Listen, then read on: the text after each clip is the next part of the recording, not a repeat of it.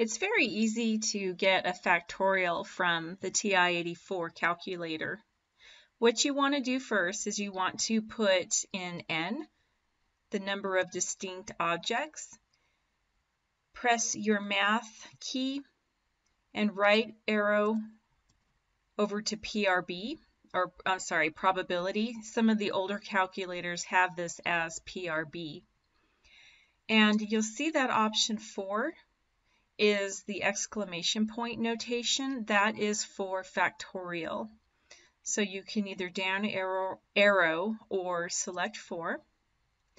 It copies it back to the home screen and you press enter.